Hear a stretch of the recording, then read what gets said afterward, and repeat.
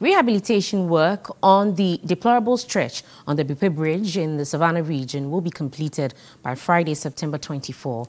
The general foreman of QGMI Constructions Limited told TV3 meeting the timeline given by the sector minister is crucial considering the road's economic impact.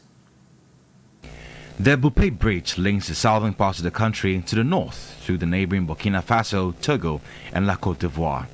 Heavy rainfall worsened the already poor state of the Buipe Bridge stretch, leading to vehicular breakdowns causing gridlocks. On August 28, a Burkina Faso-bound truck got stuck in the middle of the road, and for more than 24 hours, drivers had a tough time going past the stretch. Roads and Highway Minister Kwesi Amwakwata was at the site on Tuesday, September 14, and assured motorists contractors working on the projects had been given 2 weeks to complete.